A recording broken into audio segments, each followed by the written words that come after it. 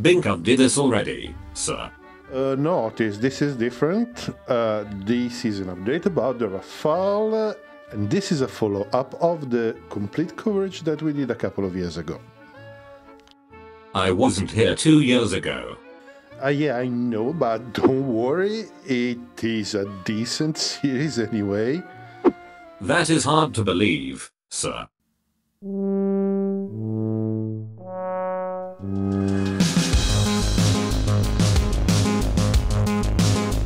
A couple of years ago we had a series about the Rafale and it was quite an exhaustive one.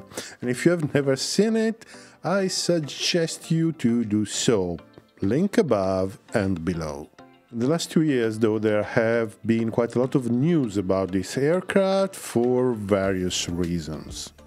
There has been a sudden commercial success, there is one variant almost ready to enter production and another one planned, and there is a Super Rafale at the horizon.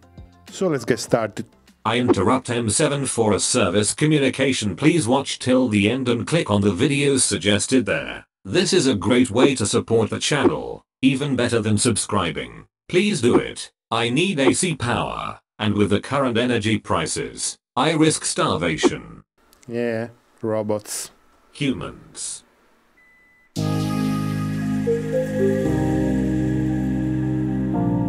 L'armée de l'air de l'espace currently deploys 96 Rafales, and the Aéronaval has 48 more. With the new F4 variant behind the corner, there are 28 more aircraft on order, and probably more in the future. However, there will soon be many more Rafale in service outside France than in France. Egypt has operated the Rafale since 2015, and by 2026 it will have 66 units in service. Qatar has operated the Rafale since 2019 and soon it will have 36 aircraft in service. Greece, in the aftermath of the rising hostility with Turkey, has ordered 24 Rafales, part of them second-hand, and the first lot was delivered in January 2022. Croatia has ordered 12 second-hand Rafales. Serbia seems to be very close to ordering 12 or 14 Rafales too. The Croatian aircraft will be F-3R, the Serbian aircraft will likely be F-4, but Rafale in Serbia? Rafale in Croatia? This is going to be interesting. The United Arab Emirates has signed a contract in December 2021 for 80 Rafales. So they will become the largest operator outside France. And finally, Indonesia ordered 6 Rafales with an option that anyway seems to be certain of 36 more. He purposely left India aside, because he is not covering Indian news due to the persistent bad temper of Indian and Pakistani viewers. India has 36 modified Rafales in service. Yes. They often call it Rafale. There is no single reason why the Rafale has become a commercial success practically overnight. Of course, the aircraft is an extremely competitive proposition, but so are the F-35 or the Sukhoi 35 or even the Sukhoi 57. I'm just naming a few competitors. Though, unlike the F-35 and the Russian jets, the Rafale sits in a sweet spot from different points of view. In terms of performance, it smokes the F-35 in every area, but it is obviously not a very low observability aircraft. The French says it is a demi-furtif aircraft, but it is in no way comparable to the F-35. Regarding network-centric and information processing capabilities, it is probably the second best aircraft in the world after the F-35. Sensor fusion and networking were a reality on the Rafale years before it started working properly on the F-35. The electronic warfare Spectra suite is probably one of the best in the world, if not the best, to the point that the French Air Force, when the French government proposed to introduce an electronic warfare variant of the Rafale, said, "No, thank you, we don't need it. The standard Rafale is good enough." The aircraft cost is quite high, but this is because the customers tend to acquire a complete package including weapons and services. And honestly, France can offer a quite interesting package. More about this later. However, being an extremely solid commercial proposition is not enough to explain the commercial success. In fact, the American competition pretty much self-sabotage themselves through the ITAR regulation that place some severe limitation to the military hardware that can be exported in some countries. In fact, the United States have become quite fussy about the export of high-end technology. They got to the point of denying access to the F-35 technology to their best allies, and the aircraft is riddled with anti-tamper mechanisms. There are some American components in the Rafale, but they are pretty generic stuff, pretty generic chips, or nothing really high-tech, so they are not covered by the ITAR regulations. This is not true, though, for some of the French weapons. For example, Egypt could not acquire the Scalp EG cruise missile. However, the French have learned the lesson and they are progressively removing all the American components from their products. If this was not enough, the American CATSA legislation of 2017 is also basically placing automatic sanctions on all those countries that buy Russian weapons. This kind of pressure has been effective on Egypt and Indonesia, at least, in both cases, breaking deals already made with Russia. The French are way less fussy about sharing technology, and they have an extremely valid offer of weapons and sensors. They are open and available to integrate new weapons and make changes to suit the local needs of the customer. And the French economy is large enough to guarantee industrial compensations and financial support.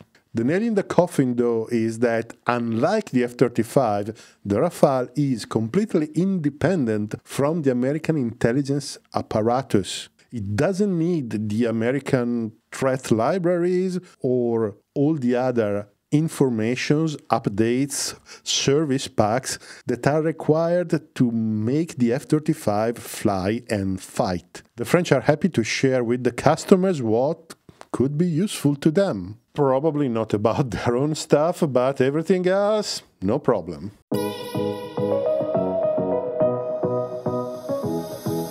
The current Rafale variant is the F3, but the F4 is basically ready to enter production. All the aircraft built from 2023 onwards will be F4s. However, l'Armée de l'Air and the Aeronaval are going to update all the existing Rafale to the F4 standard. The current French orders are split in two lots. 28 aircraft of the F4.1 variant from 2023 to 2025. Then 30 more aircraft of the F4.2 variant from 2026 onwards. Coming to the upgrades, the RBE-2 AESA radar will receive new modes, particularly new air-to-ground modes. The already advanced Damocles targeting pod is going to be replaced by the Telios pod, which is probably one of the most complete and advanced and versatile T-pods in service today. And it is also quite expensive. Communications and connectivity will transit integrally on software-defined radios, like on the F-35. There have been discussions about installing a MADEL terminal on the Rafale, but we don't know if this is going to happen anytime soon. The Spectra suite will be upgraded too. We don't know obviously how, but we know that the output power of the jammers is going to increase. The aircraft systems will also receive upgrades to simplify the future updates of said systems, and they will also be useful to integrate the future versions of the Scalp EG missile and the Nuclear Strike ASMP missile. About the F5 variant, we don't know much. The design is just starting. The focus is expected to be on interoperability and first entry capability, as the French call it. Better interoperability will probably simply mean that the aircraft is going to adopt a wider range of data links and waveforms than today. The first entry capability refers to the capability of actually operating in contested airspace when the air defenses are not suppressed, or at least not yet. The F-35 or the F-22 do this with stealth. The Rafale will probably apply some new low observability measures, and it will mix them with some active electronic countermeasures. The design stage of the F5 variant is going to start in 2023, and the first deliveries are expected within the end of the decade.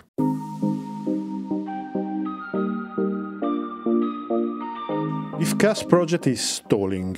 It made some headway in 2021 and the beginning of 2022, but now the divergence between Airbus and Rafale is increasing, and their respective governments are backing them. The FCAS, or SCAF in French, is the new sixth-generation aircraft being designed jointly by France, Germany and Spain. Or at least this is the theory. Yes, because it seems more and more unlikely that the project is going to proceed. I won't get into the reasons that probably sit on both sides, but this has an implication. If the project should be definitively cancelled, then an alternative is required. The Rafale is an excellent platform, but is getting old, and the time of start thinking to a replacement, well, is already overdue. One of the Dassault proposals is the Super Rafale, an aircraft that stays to the Rafale as the Super Hornet stays to the Legacy Hornet. Since we are still in the conceptual stage, we don't know any detail. We can easily imagine that the aircraft will be larger, with an improved engine. It will integrate some more low observability measures to reduce the RCS, and it will likely leverage the F5 package of improvements. It is even possible that if the Super Rafale gets the green light, there won't be any F5 variant and they will go directly toward this Super Rafale. Obviously, to be somehow competitive with the 5th and 6th generation aircraft, it will need to add the capability of controlling drones and UCAVs and the capability to fly optionally manned. It's hard to think that it's going to be a full 6th generation aircraft, but it could be a viable interim solution. So far we only have discussed the events of the last couple of years, but if you really want to dive deep into all the features of the Rafale, please click on the videos that are going to appear beside me. Otis will be very disappointed if you don't do it. So if you like this video, please like, dislike, subscribe or hit the bell so you won't miss anything. Thank you very much to all those who are supporting the channel on Patreon or by being a member. I will never thank you enough. You can also support the channel by buying an aircraft model from Air Models. There is an affiliate link below. I will get a small percentage to no extra cost to you.